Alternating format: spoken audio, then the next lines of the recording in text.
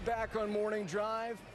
Just seeing images warms my soul because it is the home of golf. There is nothing like a pilgrimage to St. Andrews. It's not just playing the 7 golf courses, it's experiencing walking the streets and walking through the university there and just taking it all in. And if you've never done it, if you love the game of golf, you owe it to yourself. And I'm very pleased to be joined by Euan Loudon, who is the CEO of the St. Andrews Links Trust. Good morning. Good morning, Gary. Nice Lovely to to have be you here. Thank you so much. Well, we're very thrilled. Let's start with this announcement that you have entered into an agreement with us, Golf Channel, to be your media partner going forward. Why is this a good deal for you all? I think it's a fantastic opportunity. There's no doubt that we are privileged to look after what must be the most famous and most renowned golf complex in the world. And there's a big historical narrative behind that. There's a massive amount of authenticity. And so teaming with NBC gives us the opportunity to use your platforms, your creative energies, to project that history and that tradition to a global audience of golfers in a way that simply hasn't been possible for us to do before. Well, you know this. For those who've never been there, it's mythical. For those who have gone, it's mystical.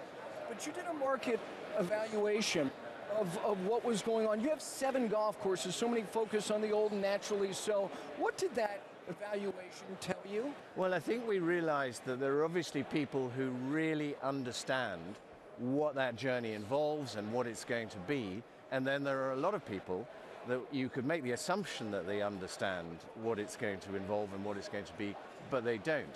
And so the opportunity, perhaps through some of the work that we'll do together over the next decade, to educate and to introduce, to demystify some of those opportunities will be a really great thing.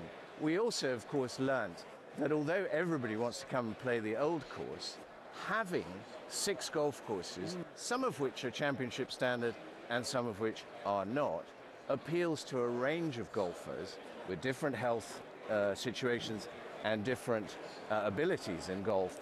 And it's very good to be able to place them on the right sort of golf course. Well, you mentioned the 7 that you have. How do you market those other golf courses? Everybody wants to walk over the Swoken Bridge. We know that. How do you market differently the 6 other golf courses to get the requisite amount of play, because they're wonderful? Yeah. Well, we're very lucky. It's a blessed place. It's very popular, and the supply and demand of the old course is, I'm afraid, out of kilter. So the bit of unsatisfied demand needs to go somewhere. But introducing people to the new course, of all places, a misappropriate name because it was built in 1895. We are channeling people towards the new and the Jubilee and the Eden, all of which are over 100 years old, and all of which are a fantastic test of golf.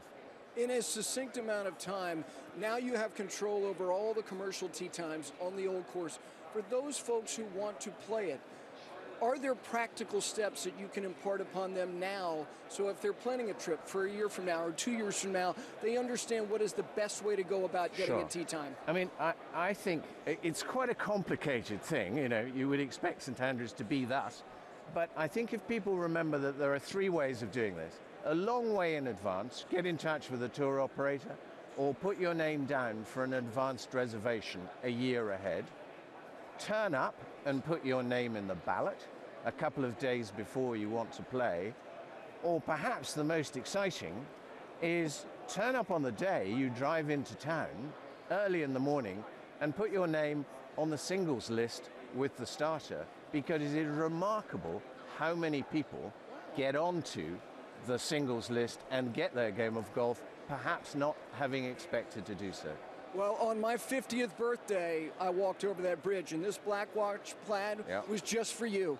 We are thrilled to be in partners with you, and we look forward to the years ahead. It's great to see you. Great to have you here. Thank you so much, Gary.